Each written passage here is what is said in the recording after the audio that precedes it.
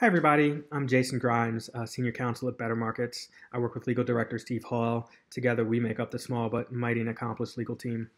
I was previously at Covington and Burling, where I handled compliance issues related to financial regulations.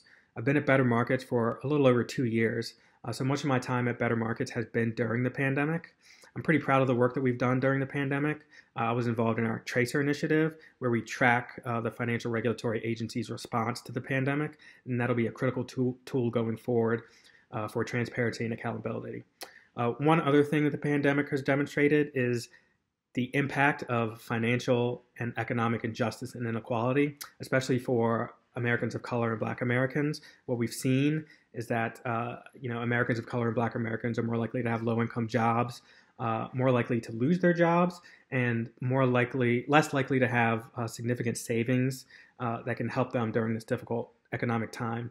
And what we believe at Better Markets is that you can't have a safe and sound and stable financial system if the financial system is fundamentally unequal. And so, going forward with Better Markets, I look forward to helping address those issues.